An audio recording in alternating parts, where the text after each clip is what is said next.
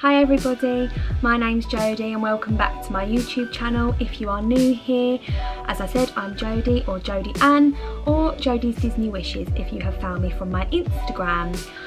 I do mostly Disney vlogging at the moment, but I'm also hoping to start doing some sort of beauty and lifestyle stuff as well, and especially as we've just booked our wedding and we're house hunting, so a lot of exciting things are going on at the moment. So we're hoping to take you along on this journey with us of buying our first house and planning a wedding and all this excitement, because we're probably not going to be back to Disney for a little while as we've got a lot of other things that we're spending our money on. But today's video is a bit of a chatty one. I'm going to be talking to you about what, in my opinion, are the top 5 Walt Disney World table service restaurants. So everyone will have different opinions on this. I'm sure some of these will be restaurants that you love, some of them you may not love. However, when you're booking your dining reservations at 180 days, it can be quite daunting. There are way over 100 different restaurants at Disney, in the parks, the hotels and at Disney Springs. So it can be quite difficult to decide where to go. So I'm hoping that this video will tell you a little bit more about the favourite restaurants that we've been to on our trips and tell you a little bit more about them so you can decide whether they'll be right for you and your family. So I'm going to start at the bottom. So this is number 5, with 1 being the best. Hopefully that makes sense. So number 5 on our list is Sci-Fi Dining. Now this is a table service restaurant at Hollywood Studios. It is 1 table service credit if you're using the dining plan, and if you're not using the dining plan, I would say that this is a fairly reasonable restaurant, with burgers at around $19, salads around $16 and steak at around $30. So it's fairly reasonable compared to some of the other table service restaurants around the parks. So Sci-Fi Dining is a retro sort of 80s, maybe 60s restaurant which is inspired by a drive-through. So essentially you sit in cars in rows of 2, so you'll be 2 and then 2 and then 2 if you're a party of 6, say. And it's quite dark in there because it's meant to be like you're outside at the drive-in theatre. So there's a big screen which is showing lots of short clips from different movies, old film trailers, and there's a few Disney things in there as well. It's not scary, however if you have got little ones who don't like the dark, then this may not be the best place for them. And the films and stuff are all quite old school with a lot of older jokes, so little kids might not get it as much, but the whole experience is really cool. I was obsessed with Grease as a child. I still love that film now, and I always loved the idea of going to the drive-thru. I just thought that looked so fun, and it was a good way to sort of try that out. The waiters and waitresses are all like your parking attendants, and like your receipt comes on a parking ticket and stuff like that. So it's a really well themed restaurant. The reason it's at number 5 is because even though the theming is fantastic and it's a really immersive restaurant, the food isn't amazing. I would say it's one of the best burgers I've had on site, but if you want something other than a burger and typical American food, then there's not much else on the menu. It is quite limited. It's mainly burgers, salads and like sandwiches. They do have a steak, but I've not tried that, but I'm not imagining it's the best steak because it's fairly reasonably priced and it's not a steak restaurant. So I would say if you want a steak, probably go to Hollywood Brown Derby in Hollywood Studios. But yeah, the food isn't great. The desserts, there's not many desserts on the menu either, so if you're on the dining plan and you have desserts included, there's not that much, which is great on there. The appetizers do look quite good though. Not that we've tried any of them, but they do like sort of chicken strips which look really good. The cocktails in there are really great. They do a good selection of milkshakes as well, which are delicious because they've got like proper ice cream in there, so they're really thick. So if you're having a milkshake and a big meal and dessert, it might be a struggle because, as we know, American food portions are huge compared to those in the UK. So I've had the blue cheeseburger, which was delicious, and I've had the chicken salad, which was also amazing, and I'll try and insert pictures of those things now.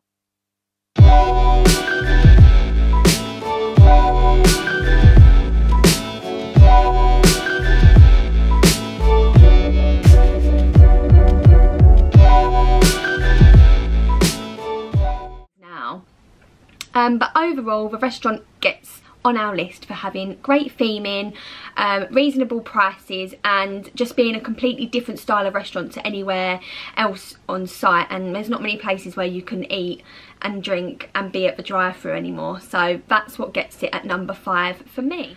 Next up on our list at number 4 is the Garden Grill. Garden Grill is a character meal and it is located in the Land Pavilion at Epcot. It's a character meal including Mickey, Pluto, Chip and Dale. So it's a great option to get to meet 4 of the sort of classic characters. It's located in the Land Pavilion and the restaurant is very cool in that it rotates in a circle very, very slowly whilst you eat, and you actually get to see different parts of the ride, the land. And a fun fact also is that a lot of the food which they have in the restaurant is actually grown on site in Epcot, so a lot of their vegetables and things like that are grown on site. So it's a really sustainable restaurant as well as being really delicious. We have been lucky enough to have breakfast and lunch at this restaurant, and I can say both were equally as good. I'll start with breakfast first. A good thing to note about this restaurant also is that it is family style dining, which means all the food comes on a huge skillet and it's brought to your table, so you don't have to get up like some of the other character meals where they're buffets. However, if you want more of anything else, they bring it to you. It is unlimited, so you haven't got to worry about the food running out. Breakfast, you start with a fruit salad and a sticky cinnamon bun. I think it's Chip and Dale's cinnamon bun actually, which is delicious. It's huge, it's really moist, it's really full of icing, so it's very delicious. And the fruit salad is really great too, and is all really fresh. Once you've had that, they bring out a skillet and it has like bacon, sausages, Mickey waffles. Who doesn't love a Mickey waffle? What else is included? Scrambled eggs, breakfast potatoes, and it's delicious. Everything on there is fantastic, and if you run out of anything and you want more, all you have to do is ask and they will bring that for you. For lunch, it's a bit different. It's a bit like Thanksgiving sort of style food from what I can imagine. So it's sort of like roast turkey and roast pork with stuffing. It's got macaroni cheese, chips, lots of vegetables, which is great because it's a bit different to the usual sort of buffet food that you get at Disney, and it means that it's not all chicken nuggets and chips and burgers when you're there. It's a bit more of a home cooked style meal. I think there's mashed potatoes as well actually, so it's delicious, lots of green beans and green veggies, so you can get a quite nutritious meal there. And again, it is unlimited, so you can order whatever you run out of and they'll bring you more of that. My favourite I think is probably breakfast, but I would go back for lunch, and it's the same meal for lunch and for dinner. I enjoyed breakfast more because I quite like that cinnamon roll. It is delicious, and Mickey waffles are always a win for me. So a big thumbs up for the food here at Garden Grill, which is what makes it to our list. Character wise, the interaction with the characters is amazing. You'll probably find the characters come round more than once. The last time we went, we had Mickey come round at least 4 times, and he sang me happy birthday because it was my birthday, which was amazing. They brought out a cake, and they just really take their time with you in that restaurant. It generally is a bit smaller and a bit quieter than other character meals we've been to, which is why they can spend the time with each of you so much more, which is great. And Chip and Dale are hilarious characters to me anyway. They're very cheeky, so there's always up to causing a bit of mischief, which is always fun. But yeah, they're really cute. Mickey's in his little farmer outfit because he's growing all of the vegetables for our meal, and it's just a really, really nice environment. I've always had great service there. I think it's quite reasonable for a character meal. Most character meals are similarly priced. I think lunch is $55 for an adult, which is pretty much the same as all of the character meals. But it is 1 table service credit if you are on the dining plan. So the reason it makes our top 5 and is number 4 on our list is because of the food being really great and a bit different to the usual food you get at character meals, the character interaction just being fantastic, and the interesting concept of the restaurant rotating. Okay, number three. Number three for me is Yak and Yeti. Yak and Yeti is located in Disney's Animal Kingdom. It's in between Asia and Africa. I think it's more towards Asia, maybe, I'm not sure. But it's in Animal Kingdom. It's 1 table service credit if you are on the dining plan. And it's an Asian style menu. So when we went, we had chicken tikka masala, which was delicious. But they also do sort of noodles, rice dishes, like ribs and burgers as well, if you want something a bit more standard and safe. But their menu is really good, and it's nice to have something different if you do like different cuisines, other than your typical American food while you're in Disney. The restaurant is really cool. It's amazingly decorated. There's different areas, all different rooms, and they're all sort of themed slightly different. It's a really, really beautiful restaurant. If you sit upstairs, try and get a table by the window, because you can people watch then everyone walking below, which I personally really enjoy. The restaurant is open for lunch and for dinner. We went for lunch, and as I said, had the chicken tikka masala, which was beautiful. We actually paid out of pocket when we went to this meal because we are Landry's Club members. If you do not know what Landry's Club is, this is a select club that you can join online and pay a fee of $25, which you can then redeem off the bill of your first meal. It basically means that you get priority seating and you earn points every time you dine at a Landry's Club restaurant. There are a few on property: Rainforest Cafe, T-Rex and Yak and Yeti, and there's a few dotted around Orlando as well. So there's Bubba Gump Shrimp, Joe's Crab Shack, which is another one of our favourites, but it's off-site so it doesn't count in this video. But it's really worth looking into getting a Landry's Club card. I'll try and link the website below. As I say, when you join, you get a $25 welcome reward, which is basically what you pay to get the card. So it then just comes off your bill the first time you go, which is good because it just means you've sort of prepaid for $25 of your meal before you go. And also, when it is your birthday month, you get $25 off the bill at a restaurant as well. So because we went in November and my birthday's in November, when we went to Yak and Yeti we got $25 off a bill, which was great. So it's a really good saving. So it's a good idea to look into this if you haven't already. But as I was saying, Yak and Yeti, the food is really, really good. I can highly recommend my chicken tikka masala, and I can very much recommend the mango pie for dessert. It is delicious. I know that AJ from the Disney food blog raves about this all the time, and it's worth the raves. It's very good. So make sure you try that if you go as well. There's not as many table service restaurants in Animal Kingdom compared to some of the other parks, so this is definitely my favourite. But Rainforest Cafe is also very good. Next time we go, we are going to try Tusker House because we haven't been there yet, and I hear good things about that character meal. But for us, Yak and Yeti is our favourite restaurant at Animal Kingdom, and it comes in at number 3 because I really enjoy having some different style of food when in Florida other than just always having chips. It's nice to have something different. So yes, number 3 is Yak and Yeti. Coming in at number 2 is California Grill. This is a tough one. We're now getting in a tough place because my 1 and 2, I love them both a lot. So it's really hard to choose which is going to be my number 1. But number 2 is California Grill. It's a signature restaurant located in Disney's Contemporary Resort. It is amazing. Because it's a signature restaurant, it's two table service credits if you're on the dining plan. And if you're paying out of pocket, it is quite expensive. So like you have to counter in the fact that like you wouldn't be able to maybe afford to eat at these signature restaurants for the whole of your trip. I mean, if you can, amazing. I wish I was you, but we can't. We was on the dining plan, so we used 2 table service credits, which was great.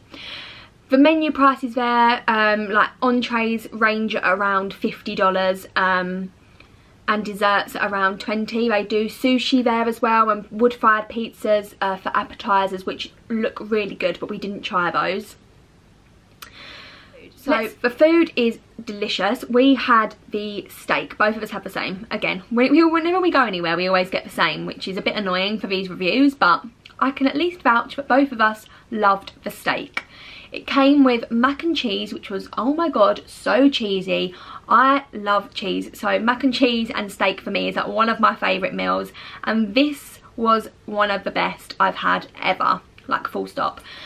So if you're a steak fan, if you're a mac and cheese fan, you have to go here. It's really, really good. And if you are a wine enthusiast, then this place is fantastic. They stock so many different types of wines, and the servers here are very well educated on wine. They can tell you what they recommend based on what your favourite type of wine is usually.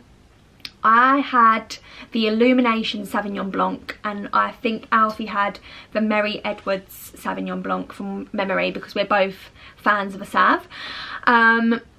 And they were both delicious. It was one of the best glasses of wine I have had in a long time. I am still thinking about it now.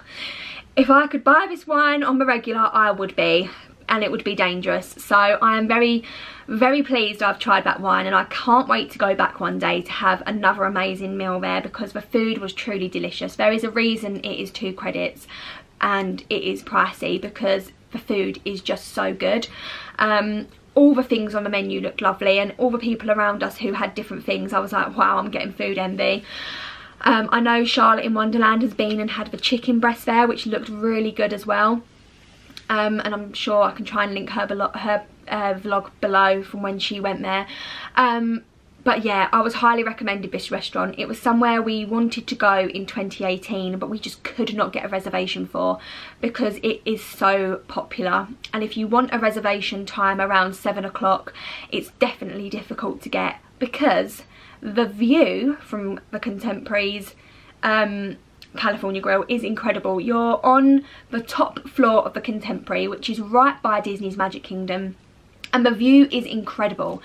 And if you dine at around 7 to 8 is what I would recommend, between 7 and 8 o'clock, you can see the fireworks either from your table if you're lucky enough to be in a good seat. If not, you can go out on a private viewing platform, which is exclusive to California Grill diners and those who are in the lounge. Wow, the view from there is incredible. They stream the music in, so you can hear the music and you get to see the fireworks. You don't obviously get to see the projections on the castle as well, but you do get to see the fireworks from a different angle, and it is incredible. It's so amazing to be able to see the fireworks in a non-crowded environment where you haven't got to wait for like 2 hours before the show to get a good spot. So it's really good for that. Like, in my eyes, it's worth the money just to be there for the view, let alone the food as well. So all in all, California Grill is really, really great. An important point to note, however, is because it is in a signature restaurant, they do have a dress code. So men are asked to wear like trousers or smart shorts and like collared shirts, so like a polo shirt or like a collared button shirt. And ladies also asked to dress nicely. So when we went, I wore like a dress, and Alfie went and had a shirt on. It was freezing cold the night that we went, so we were very cold on our journey there. So do wrap up if you're going to go to Florida in November. That is also a big tip. But it's important to remember, if you are booking to go to California Grill or any of the signature restaurants, then it's a good idea to make sure you take a fancier outfit. Like, you can't really wear just typical park clothes, especially. An incredible meal. I'm going to try and insert like a little photo of the steak down below, because it was delicious. I can't wait to have it again. So if you're going for a special occasion, we were there to celebrate getting engaged, and it was also my birthday, so we were celebrating everything. We had buttons galore. But if you're going for a celebration, it's a really good place for a celebratory meal, and they will look after you there and spoil you a little bit. It's delicious food, a gorgeous atmosphere, and you don't feel like you're in the Disney bubble when you're in the California Grill. It really does feel like you're in a fancy restaurant. So I can highly recommend that as a venue to go for a special occasion. I love it. Fantastic food, fantastic wine. mainly, and a fantastic view of the fireworks. So yeah, ticks a lot of boxes. It's very close to being number one, but I'll tell you why number one is number one in a minute. But yeah, number two, California Grill. The big number one, our favourite one, it is Teppan Edo at Epcot. Teppan Edo is located in the Japan Pavilion of the World Showcase. And the reason it's made number one is because it's not just my favourite, it was Alfie's favourite as well. So collectively, this is our favourite place. We've only been once. We went for the first time in November, and we'd never been to I think it's called Hibachi. I might be getting this really wrong, and I'm sorry if I am. It's basically like Benihana if you've been there. They're all around the world, so you may have know a bit about them. So essentially, the chefs are, you're at the chef's table, you sit around the hot, really hot plate which they cook everything on in front of you, and it's basically like a dinner and a show. You get to see your chef prepare all of the vegetables, all of the food, chop all the meat and prawns and cook everything, and it's really fresh because they cook it there in front of you. And wow, what an experience. I was just not expecting it to be what it was. I'd heard good things, and it was one that we definitely wanted to try, but Alfie's not a fan of noodles, he's not really a fan of spices, so I was a bit worried whether he was going to like it or not. So when he then said that it was his favourite place, I was really shocked. But the food was just delicious. It is a one table service credit restaurant if you're on a dining plan. And I'd say it was fairly reasonable as well. I had the steak and the prawns, and Alfie had the steak and the chicken, like combination. And it comes with rice, lots of vegetables, and also noodles. I think both of ours were in the $30 region, if you're paying out of pocket, which is fairly reasonable for the whole dinner and show environment that this place is. So when you arrive in the Japan Pavilion, this restaurant is one of two halves. So half of it is Tokyo dining and the other half is Teppan Edo. The restaurant takes you into separate little rooms, and each room has like 4 of these cooking tables in them. And there's around, I want to say 8 to 10 people sit around each table. So you will be sitting, unless you're in a bigger group, you will be sitting with people that you do not know. However, we found this experience great. We were with a big family, and then just us two around our table, and they were all from New York. And it was really interesting just to speak to other people and hear about their trip, because you don't often get to like speak so in depth with people, and you're involved in the whole cooking process. And so it's really great just to have a meal and meet new people, and we were lucky that we had a great family who were with us. But Teppan Edo, we'd never been before, we'd never been to that type of restaurant before, and we were really blown away. All of the chefs and the waitresses were really great. They explained everything on the menu. They asked you if you wanted it spicy or not spicy, how you wanted your steak cooked, and they done everything perfect for everyone. There's lots of different things on the menu. They do tofu. Wow, okay, they do tofu as well if you are veggie/vegan, which is great, and they are really good about cleaning the hot plate so that you don't have any sort of cross-contamination or anything like that. So they're really hot on allergies in there as well for that reason, but they handle that really well. The desserts there aren't as great, to be honest. We had the green tea ice cream, which was amazing, but there's not a huge dessert menu. So if you're a dessert fan, then it's maybe not the best place for you, but I think that's standard for that sort of restaurant. They don't do like that cuisine like Japanese, like there's not really much they do dessert wise.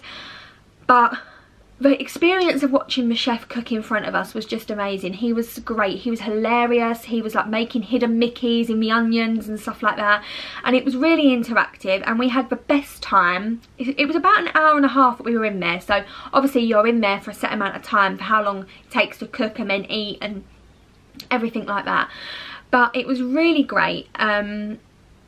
I love the World Showcase in Epcot for food. There is some great places there to try different cuisines from around the world. Hopefully one day we'll have tried all of them, but for now Tepanido remains my absolute favourite.